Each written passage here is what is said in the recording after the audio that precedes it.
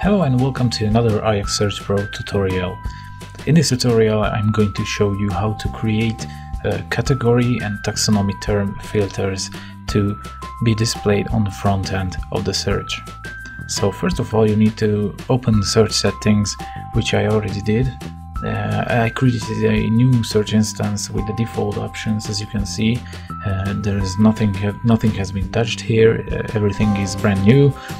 So the first thing you need to do is to navigate to the front-end search settings and categories and taxonomy terms options panel.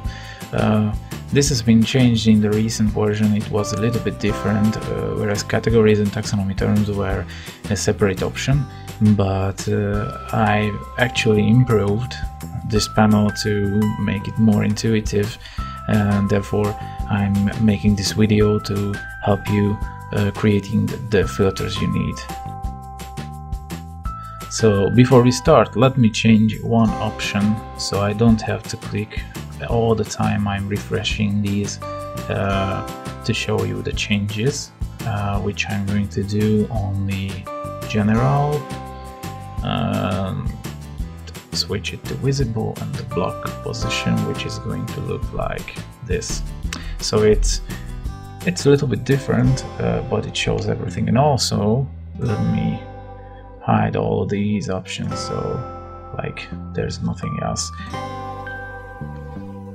Okay, so let's create a taxonomy term filter. First of all, you will need to select a taxonomy you want to use.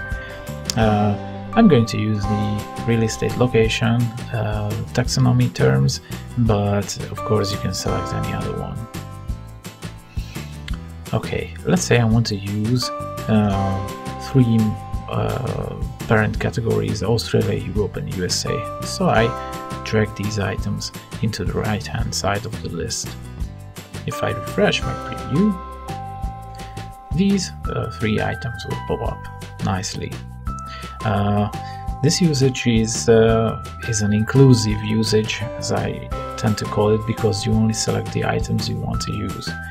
But what if you want to use all the items except some of the items?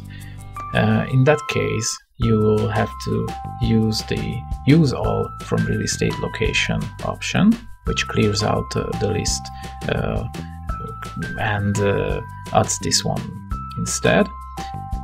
Whereas I refresh, all of the options are here. But what if I don't want to display USA and its subcategories? Then I click the Show More Options button, hit U to search for, because I know USA, Los Angeles, New York. There. I can see that all three are excluded now. Now if I hit refresh, then USA and its subcategories are no longer visible on the list. So you can either use some of the terms or all of the terms except some of the terms. This is especially good when you know you are going to add more and more and more taxonomy terms. And for example, if I was to add more cities or more continents, and I want to only exclude some of them and display the new ones, then this option is what I need. If I know I only want to use certain ones, then I use the other solution and I just select them. Okay, so let's say I want to display some other taxonomy terms as well, for example, both categories. Then I just simply either again select the ones I want to display or use all. I'm just going to use all. Bam! Real estate locations and categories are both displayed at the same time. On the Show More Options list, again I can exclude some of the categories, but we already know that.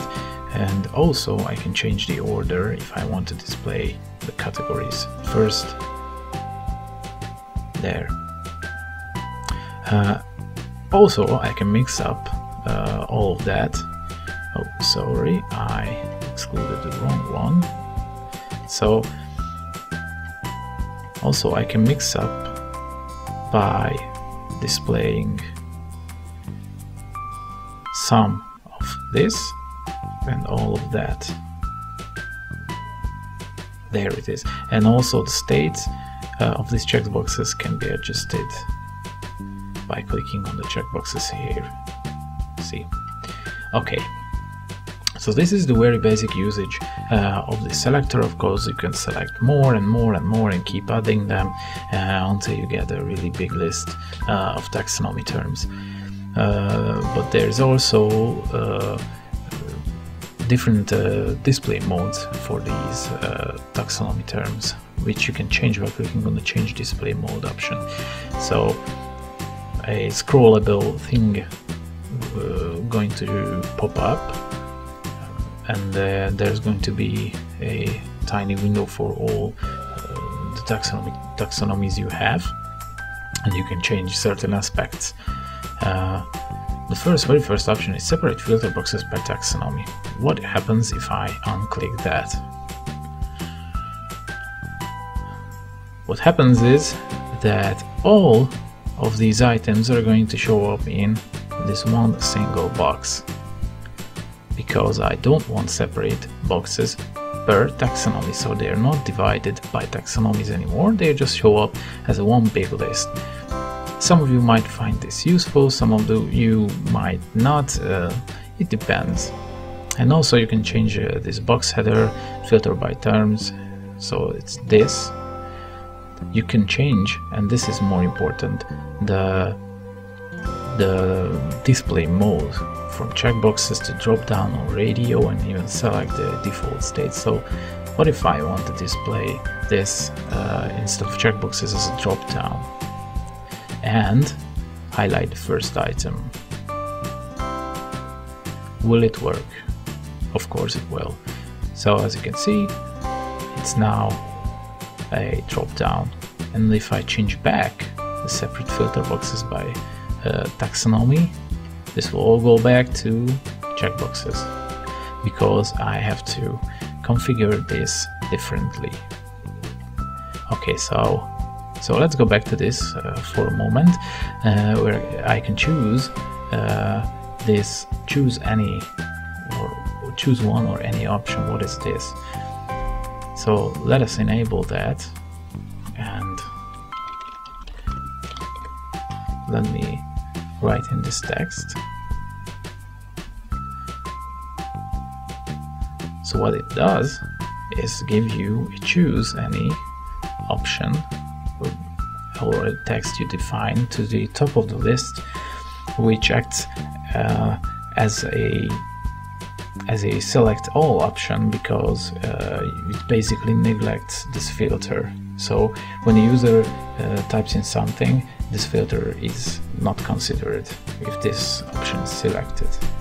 It's a good thing to have if you want to like select one, display one, or something to choose from the box. And also you can change it to radio button layout, which is essentially the same. You can select either one of them.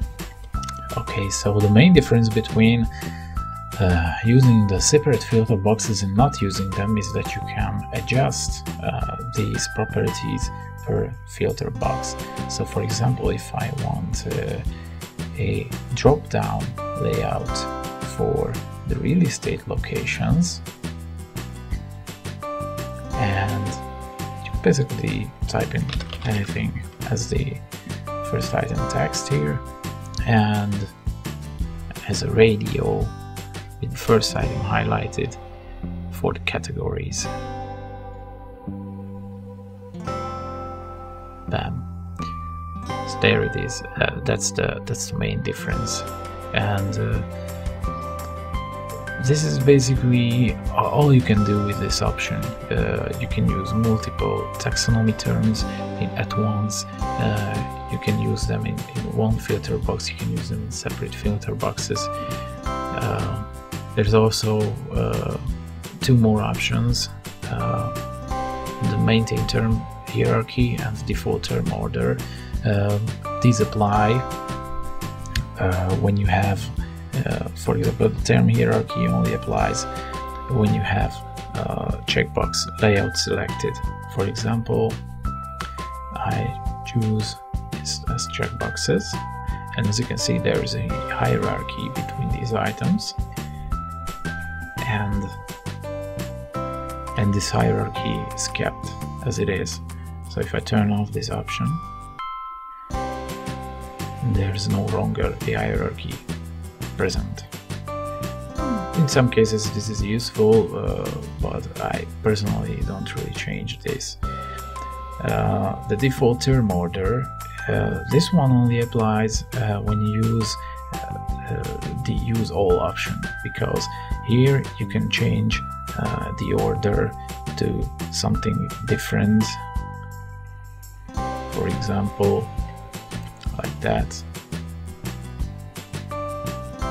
or like that. As you can see, the order changes manually.